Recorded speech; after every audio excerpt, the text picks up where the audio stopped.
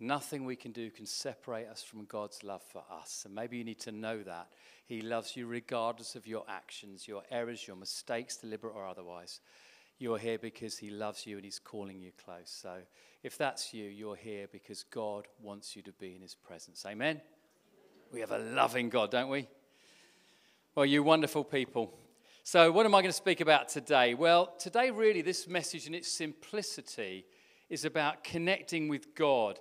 And sometimes to connect with God, it can be appropriate to disconnect from other things to fully connect with him, to avoid those distractions that often stop us connecting. We can have that with people. We'll be in a conversation with somebody, yet we could be looking at our watch or our dreaded phone, or be thinking about something else, or waiting to interrupt. And actually, it can stop that connection. So today, in its simplicity, the message is about connection, and that often is achieved through disconnecting with other things. Now, prayer is a great way to connect. Now, I don't know about you, anyone spend endless times on these AI voicemails? I phone the NHS and I just go, your call is valued. You're valuable to us. 45 minutes later, the phone cuts off. Ever had that?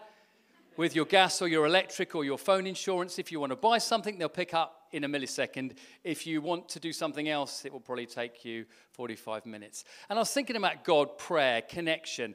And God maybe was tempted to install voicemail in heaven. Do you know, because it's just got to be bombarded with all of us. And I thought, what would it be like? Imagine praying and hearing the following. Thank you for calling the Heavenly Helpline. Please select one of the following options. Press 1 for requests. Press 2 for Thanksgiving. Press 3 for complaints. Press 4 for all other inquiries. I'm sorry, but all our angels are currently busy dealing with sinners just like you. However, your prayer is important to us, as are you, and we will answer as soon as we can, so please stay on the line. If you'd like to speak to God, press 1. If you'd like to speak to Jesus, press 2. If you'd like to speak to the Holy Spirit, press 3. In the meantime, if you'd like King David to sing you a psalm while you wait, press 4. To find a loved one who's been assigned to heaven, press 5, then enter his or her national insurance number, followed by the pound sign. If you receive a negative response, just hang up and try again later. For reservations for heaven, please quote reference JOHN, followed by the numbers 316. For answers to life-snagging questions about dinosaurs, the age of the earth, the purpose of wasps, life on other planets, where Noah's Ark is, please wait until you arrive.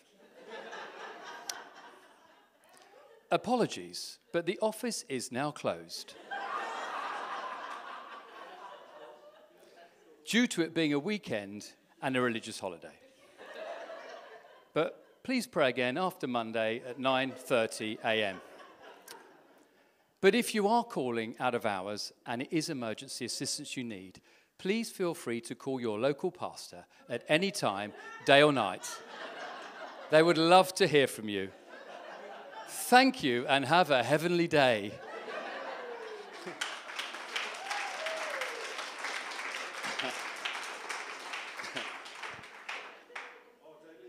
Our daily lives, amen, eh? So prayer, that is one amazing way we connect with God, and that's a nice link into what I'm going to speak about, because I'm going to continue this series on Jonah, and this is part 3. We stopped it before Easter, and we're picking it up again. Part 2 was back on the 3rd of March, and you can catch up with that on YouTube, and before that, part 1 was 18th of Feb, for those of you that maybe missed them. But Jonah, when we joined him last time, was praying to God, and he didn't get voicemail. Amen for that? God hears our prayers. And he was praying from the belly of a great big fish or a leviathan of the deep, if you want to sound more dramatic, or a whale, whatever it is. But 3 days later, the fish opens its mouth and spits Jonah onto dry land in response to his prayer to the Lord. Now remember, God had asked him to go to Nineveh to speak to Nineveh for them to repent, and Jonah had run the other way. But now he's back on track. So he's making his way to Nineveh. He's standing at the gates of Nineveh, a large city, a significant city. And now he's ready to deliver God's message to the people of Nineveh. So we're going to pick it up in Jonah chapter 3, starting at verse 1. So it says this: Then the word of the Lord came to Jonah a second time. Go to the great city of Nineveh and proclaim to it the message I give you. Jonah obeyed the word of the Lord and went to Nineveh. Now Nineveh was a very large city. It took 3 days to go through it. And Jonah began by going a day's journey into the city, proclaiming, 40 more days and Nineveh will be overthrown. The Ninevites believed God. A fast was proclaimed, and all of them, from the greatest to the least, put on sackcloth. When Jonah's warning reached the king of Nineveh, he rose himself from his throne, took off his royal robes, covered himself with sackcloth, and sat down in the dust. This is the proclamation he issued in Nineveh. By the decree of the king and his nobles, do not let people or animals, herds or flocks taste anything. Do not let them eat or drink, but let people and animals be covered with sackcloth. Let everyone call urgently on God. Let them give up their evil ways and their violence. Who knows? Who knows? Maybe God will relent and with compassion turn from his fierce anger so that we will not perish. When God saw what they did and how they turned from their evil ways, he relented and did not bring on them the destruction he had threatened. And what a wonderful example. Whatever wrong we've done, when we come to God, he offers that forgiveness. Isn't that amazing?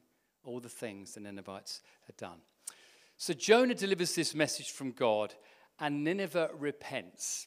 And there's an interesting difference here. Regret is when we say, I'm sorry, and you maybe are really sorry, but not enough to actually make a change.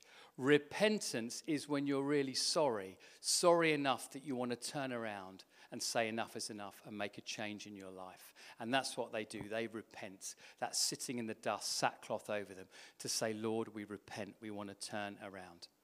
So they repent and a fast is declared. Even the king makes a decree for everyone to call on God, to give up their evil ways and to give up their violence. And it's interesting.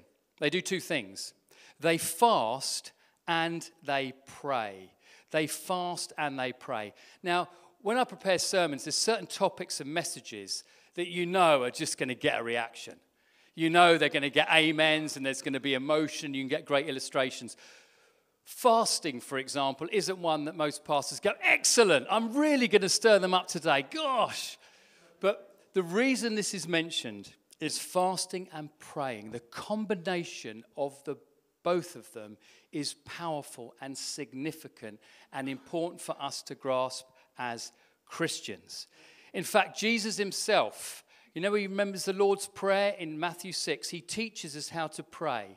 But in the very same chapter, he goes on and mentions fasting. He says, this is how you should pray. But by the way, he then moves on to the need to fast. Now, most people will read the Lord's Prayer, being happy to pray, happy to ask for things from God, but neglect the fasting bit, which is being willing to go without things for God. And in fact, Jesus himself in Matthew 6:16 says, when you fast. He doesn't say if you fast, when you fast. In other words, as my followers, you will pray and you will fast. Now, Jesus, of course, we know pray, don't we? But when he was baptized with the Holy Spirit by John, he was led into the wilderness by the Holy Spirit and he prayed and he fasted. And what was the result? He overcame the devil. He overcame the evil plans. There's evidence that prayer and fasting works. And to be an effective disciple or follower, or a better word, is apprentice of Jesus. If you want to achieve what Jesus achieves, you've got to do what Jesus does. Amen? Now, if I ask for a show of hands, which I won't, how many of you pray? I would imagine most of you, even people that aren't Christians, would probably put their hand up. If I said how many of you fast, I imagine the number would be far less. Do you agree? I'm not going to embarrass anyone. But anyway, it's interesting. We pray, but we don't necessarily see fasting as of equivalence. Now, the ancient practice of fasting is a natural way to express our faith in our whole being. physically, mentally, emotionally, spiritually. If you think of body, soul, spirit, all of it connected with God. It's mentioned in both the Old Testament, the time before Christ came, and of course the New Testament after he'd come. Multiple incidences of fasting and praying. The Israelites fasted and prayed. Praise, confession after sinning against God in Nehemiah chapter 9. And the result? God welcomed them back into his arms. Esther, you know Esther? Esther fasts and prays with Israel. She asked God for the strength to face the king, to overcome that plot of Haman to genocide of the Jewish nation. And it says, what happens as a result? She has the courage to face the king. He doesn't take her life, and Israel is delivered. It works. The mighty King David, ever struggled with forgiveness? Ever struggled with loving your enemies? Is it difficult? David thought it was. He prayed and fasted for his enemies in Psalm 35. The result? He responded in a godly way, even when they didn't, showing the world that he was a man after God's own heart. Daniel. All of you know Daniel. Daniel, the lion's den. Mighty Daniel fasts and prays to lament Israel's disobedience while they're exiled in Babylon. He asks God to have mercy on his people. What happens in Daniel 9? The result, God hears Daniel's pleas and sends an angel to prophesy to Daniel. Then there's a wonderful prophet, Anna. I want to meet Anna in glory. Fasted and prayed regularly for God's people. Then she prophesied to Mary and Joseph about Jesus in Luke 2. And then she gets to meet the Lord herself. The one she'd prayed and prophesied about. She saw God's one and only Son. What an amazing blessing. All that prayer and fasting paid off. Paul and Barnabas. Jeanette mentioned at the beginning, choosing elders, a difficult thing. They recognized to choose leaders in church is tough, so they prayed and they fasted in Acts 14. And what happened? God guided them to choose the right people for the job. And then there's Nineveh. We see them today focusing on that repentance after all the sin they've done, prayer and fasting. And what happens? God hears, God spares, God forgives. Amen. So prayer and fasting works. Turn to the person next to you and go, I didn't know this, but it works. If it says it in the Bible, it must work. Amen? But don't just believe the word of God. The BBC agree. Turn to the person next to you and go, what? You can trust the BBC, can't you? Don't go there, Ryan. Don't go there. The BBC have said this. It can influence, this is fasting, influence your metabolism, help with weight management, support blood sugar levels, improve gut health, support heart health, help prevent diseases, help delay aging, and support circadian rhythm. We all need support with circadian rhythm, don't we? It's there. It aids brain health and helps reduce anxiety. The physical, emotional, physiological impact of fasting. There we go. There's other benefits. Anyone struggle with saving or spending too much? Don't put your hand up. Just people will look at you and be praying for you later. But if you saved £5 from one meal, obviously not those of you who shop at Waitrose, but if you spend £5 on just one meal and you struggle to save, £5 once a week is £20 a month, which is £240 a year. Come Christmas, there's £240 in your bank that wasn't there beforehand. Or if you say, I want to be giving to you, God, I want to be giving to your church, that money you could be giving each month to God's church and his work here. There we go. If you want help with tithing or giving to God, there's another way. Some of you, obviously maybe no one here live, has takeaways. So I've heard that some people will spend £25 to £30 on a takeaway. If you fasted from a takeaway once a month, £360 a year if you spent £30 on a takeaway, or you could give that money to the work of the Lord. So it helps with spending, it helps with saving. And the reason I'm saying that is it yields results. Whenever God tells us to do something, it isn't an arbitrary thing. I'm just doing it to make your life really miserable. Everyone else is going to have fun and you're not. It's because God knows when he says us to do something, it blesses us. And far too often, I meet so many people, the problems we have in life is you're often far too connected to your physical desires, far too connected to the world, and far too disconnected from the spiritual and with God. Now, prayer connects us with God. It's a spiritual discipline. But fasting disconnects us from the world, the physical distractions, the physical desires. It's about saying, I'm parking that.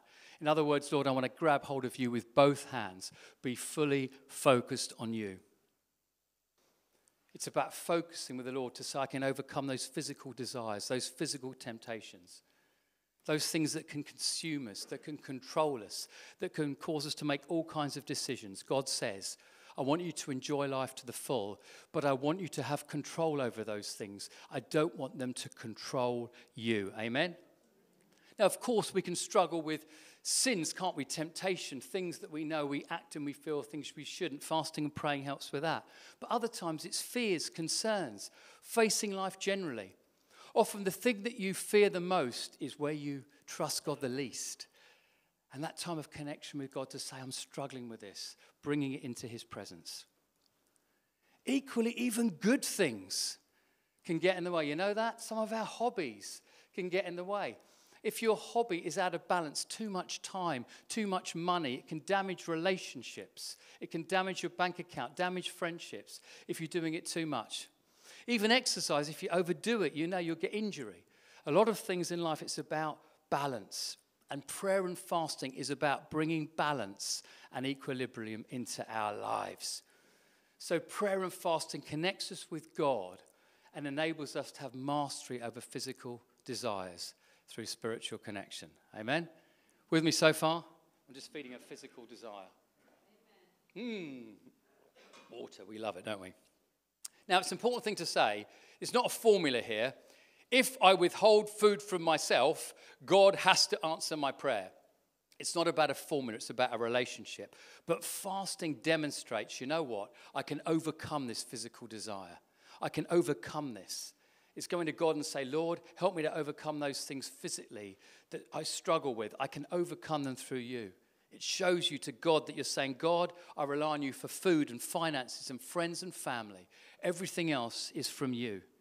By fasting, you're saying to God, I'm demonstrating I want my life to be shaped more by the spiritual things, the priorities of God, than the natural things, the priorities of the world or the physical senses. You're saying I want it to be shaped more by you, God, than these physical desires that keep tripping me up and getting me in trouble. Jesus says in Matthew 4, verse 4, people do not live by bread alone, but by every word that comes from the mouth of God. In other words, he's saying, you guys are great at feeding your physical senses. I don't need to train you in that. But you're not feeding the other. You've got it out of balance. You need both equally.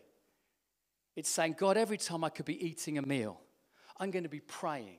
And I'm going to be praising you. I'm going to be reading your word. I'm going to be listening to a sermon on YouTube. I'm going to be meditating on your direction for my life. Lord, I've got to make some decisions. And I want to make those decisions based on your guidance, not on every other voice and all the other feelings I have, but on you. And an important thing, don't say, well, I'm going to fast from food, but then chuck Netflix on and stick on your phone and everything else. What's the point of that? The point is the reason you're disconnecting from the food is to say, I want to focus on you. It's about turning off the TV. Shock horror, teenagers block your ears now. It's about turning off your phone. Letting your phone go to answer phone. Turn off notifications, stick it in another room. Give it to your brother or sister and say, I'm in a fast from my phone. They won't give it back to you. They'll delight in locking the door and not giving your phone back if you can't resist it.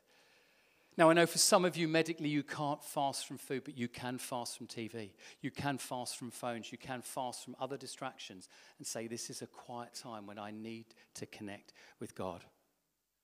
I wonder, do you connect with your phone more than you connect with God?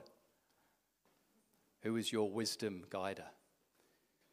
Is it the God of Google or is it the God of creation? I didn't even write that down. That's not bad, is it? It's not bad. Rather than gluing your eyes on Instagram or TikTok or Facebook, it's gluing your eyes on his book.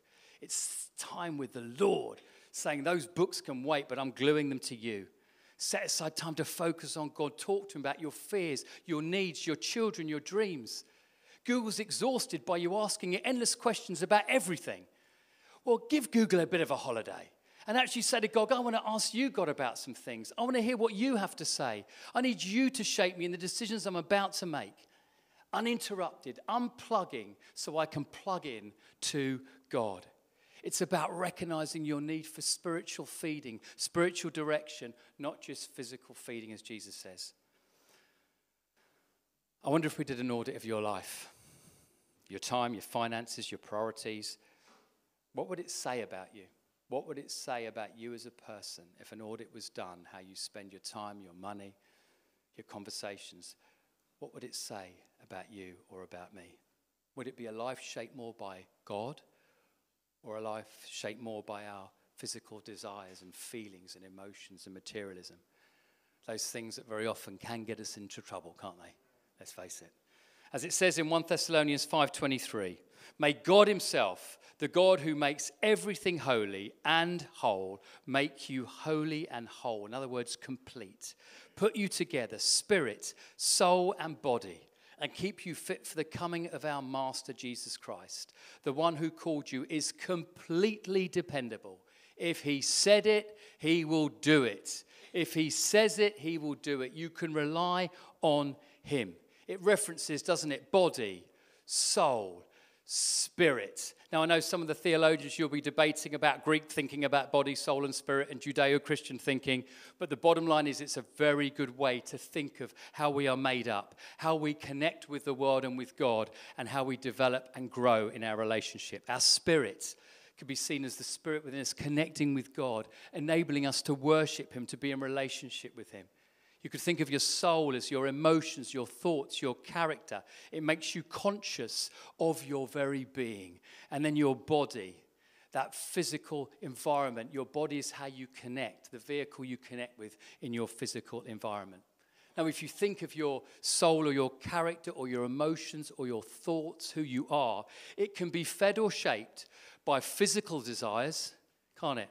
Physical desires or spiritual. Now, as we said, you need bread to eat, but you need spiritual food. And often we are far more led by one, which is why we see the world in the mess. And actually, you can see your character being pulled in two directions, and it's a question of balance, to be shaped by both equally. So when you pray and you fast at times, you're saying, I'm disconnecting from the world. I don't think we have a problem disconnecting with God. I could show a show of hands. I'm sure no one will put their hand out. Lord, I'm really struggling today to disconnect from all the spiritual things and just feed myself and spend money. We don't need training in that, do we? It's incredibly easy. But actually, often it takes that work, doesn't it, to say, Lord, I want to disconnect from that stuff to connect with you spiritually. It's about that disconnection to connect with him. And you know what? When we do spend time in the Lord's presence, it's amazing when you go back to the physical environment, when you've been shaped by the spiritual environment, how you treat people differently. You send different emails. You spend money differently. You speak differently. You spend differently. Other aspects of your life in the physical world are different because you've been in a spiritual environment. So it makes your physical world better anyway. You'll be a better parent, a better co-worker, a better brother or sister, a better friend when you've spent time in God's presence. Amen? So drawing this together, it's not about some special model for fasting. You can say, I'm going to fast for one meal. And by not eating at that meal, I'm going to spend that time just connecting with God's presence. Unplug everything else and say, Lord, just want to be with you. I want to be fed by you, influenced by you. For some of you, I know medically, maybe fasting is a difficult thing, blood sugar levels or other things. But then you can still say, I'm going to fast today. The phone is off. The TV's off this evening. All the other input is off. I'm going to read a Christian book. I'm going to pray. I'm going to meditate. I'm going to spend time with my spouse, just together, talking about the week. What's happened? Where are you at? What's good? What's bad? Let's pray together. Let's just turn everything else off and lift this together as a couple to the Lord. Disconnect from all the other distractions just to connect with him because we both need him. In its essence, it's very practical.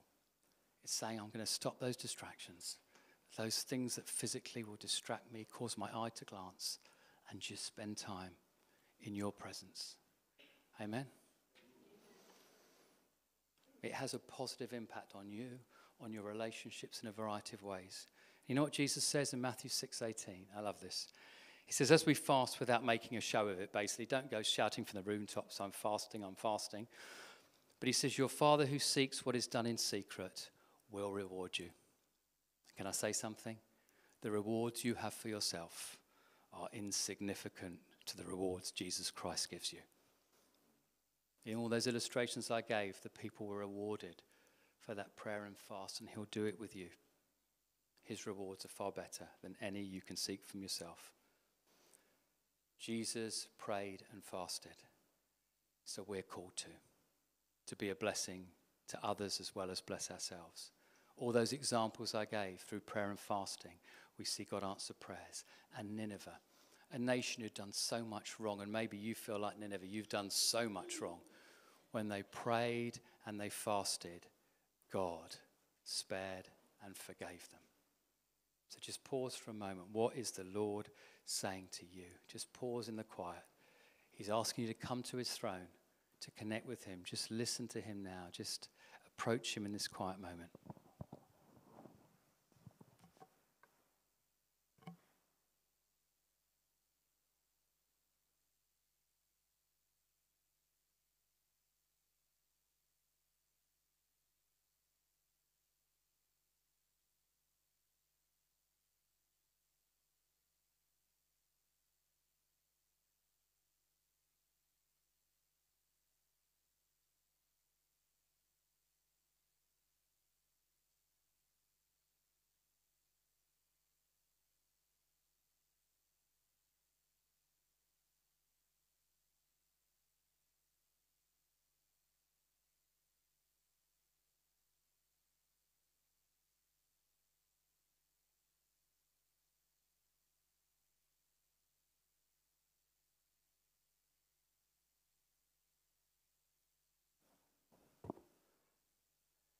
Thank you that you have called us here today. You call us because you want to connect with us. And so often there's so many reasons, Lord, why we don't connect. We can feel tired, we can be distracted, and Lord, it's easy just to feed our physical desires and forget that you are there wanting to connect with us, Lord. May each of us know that you're whispering. There's no barrier to coming to you. Nothing we can do wrong that stops us coming into your presence. You want us to connect with you, to heal us, every part of our being. Lord, may we know we're invited into your presence in an unhurried, in an intimate, in a personal way. You are the one that knows every hair on our head.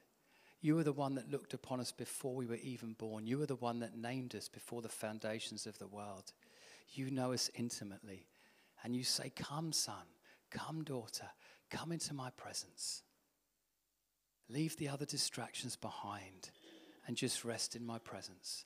Help us, Lord, to disconnect, to connect with you. And Lord, then when we enter our physical environments, all the noise, all the busyness, all the pressures, may we do so having been shaped by time with you. Lord, shape us in our time with you, so we can be more of a blessing in our physical environment and be more at peace in ourselves as well. Help us to keep that balance, Lord, recognizing we need physical food, but we need spiritual food too, Lord. Help us to keep in balance, Lord. In your precious name we pray, Lord.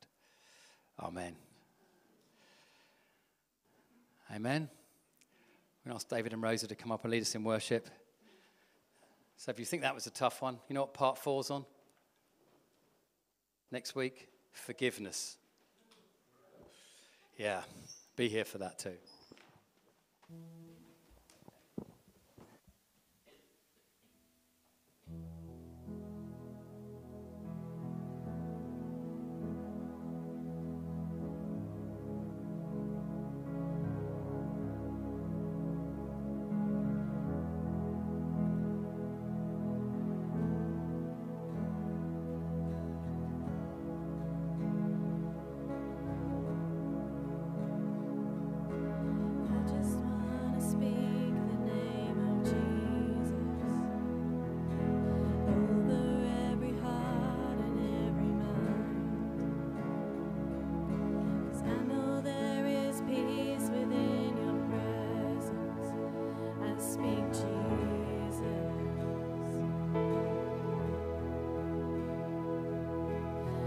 just want to speak the name of Jesus till every dark addiction starts to break, declaring there is hope and there is freedom.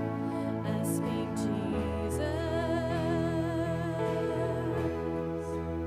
'cause your name is power, your name is healing, your name is life. Break every stronghold, shine through the shadows, burn like a fire. I just want to speak the name of Jesus. All the fear and all anxiety, to every soul held captive by depression, I speak Jesus. Your name is power, your name is healing, your name is life. Break every stronghold, shine through the shadows, burn like a fire. Your name is power, your name is healing, your name is life. Break every stronghold, shine through the shadows, burn like a fire. Shout Jesus from the mountains, Jesus in the streets, Jesus in the darkness over every enemy. Jesus for my family, I speak the holy name, Jesus.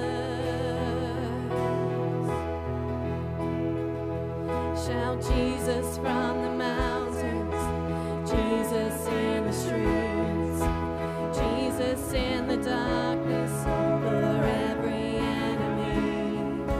Jesus for my family, I speak the holy name, Jesus.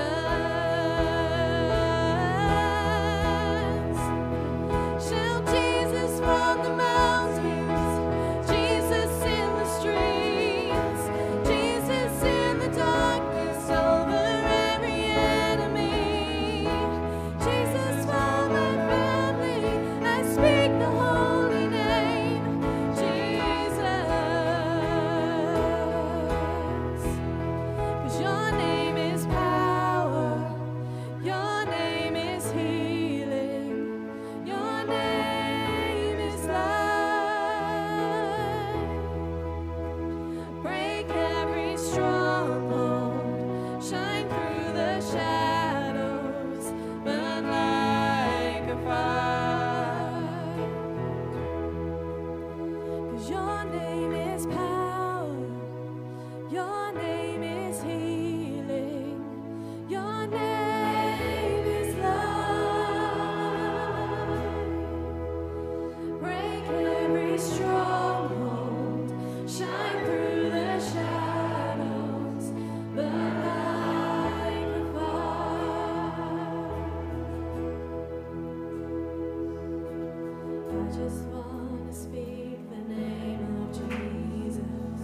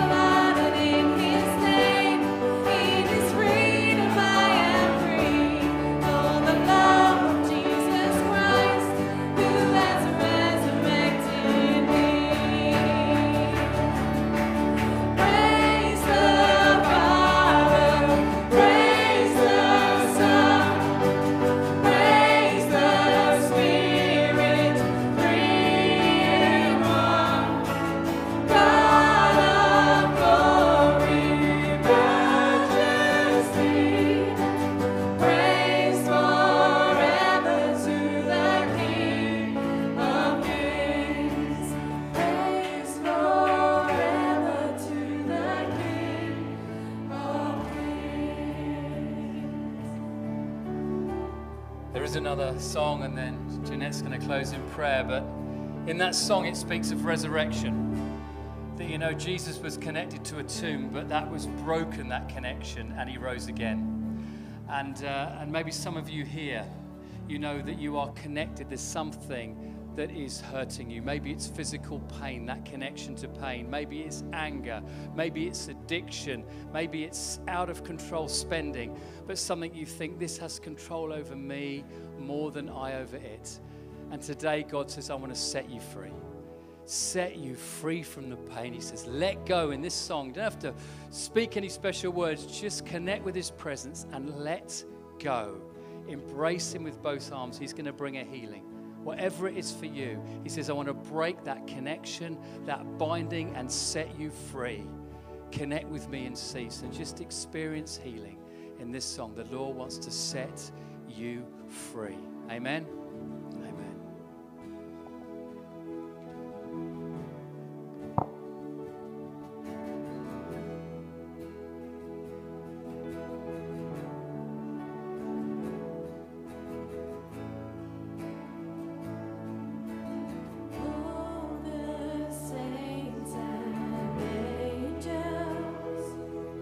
They bow before your throne.